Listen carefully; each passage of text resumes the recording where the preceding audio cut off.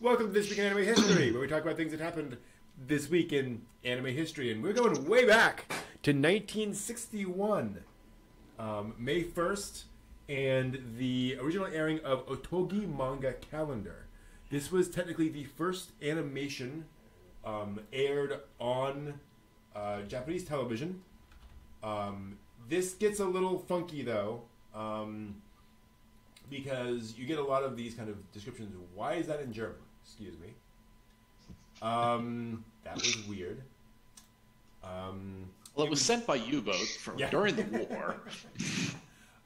It was the first anime series shown on television in Japan. It was only a few minutes long. Each episode was just a few minutes long.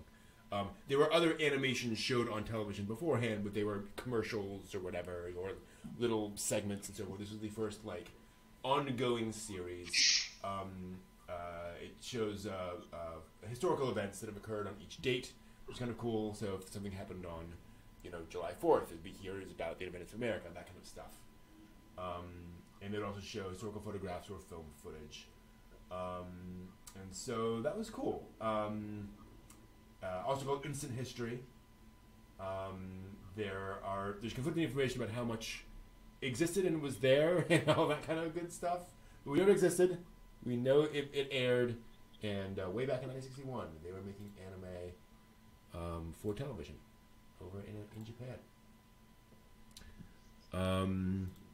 Also, May 5th is Monkey D. Luffy's birthday. Oh, wow. So, happy birthday, Monkey. Happy birthday. Yes. The leader of the Straw May you Hat have Group. another 10,000 volumes. Yeah, exactly. Yes. Anime produced. Everything. Yeah. Isn't that in its final arc now, the manga? Didn't you announce that? Yeah. I'm looking it up now. That's the final arc of the arc, but the original story has not finalized. There we go. Oh, I gotcha. They have to 102 volumes at this point of One Piece. Dang. Of just the manga.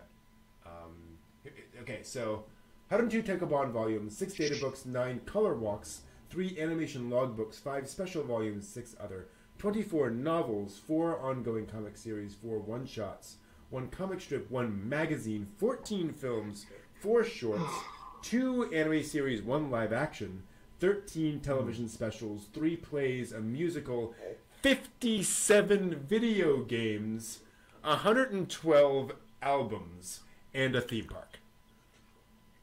And there's a person out there who has it all. Yes. Oh, undoubtedly. Yep. The super fan. Anime's been running weekly since October of 1999. So, Monkey, you worked. You succeeded. Congratulations.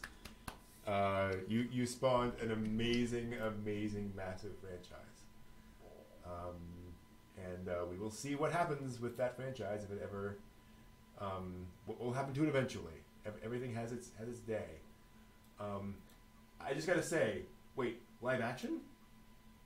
Yeah. I thought I heard you say that. I'm thinking, upcoming. There's an upcoming adventure fantasy streaming television series set to premiere on Netflix, of course.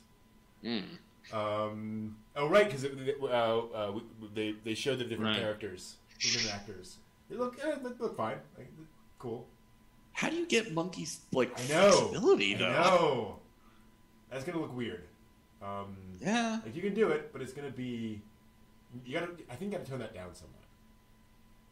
You just have to. Well, they're gonna pull the plug after one season anyway. So Yeah, that's true. matter. Yeah.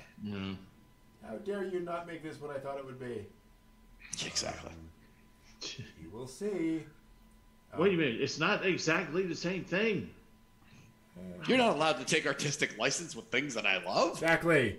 Oh. Now, what I would have done. Yeah, we will see.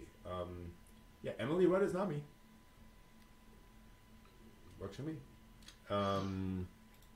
But yeah, that is what's happened this week in anime history. Thanks for watching. Cool. Man, I have not seen Doctor Who in forever.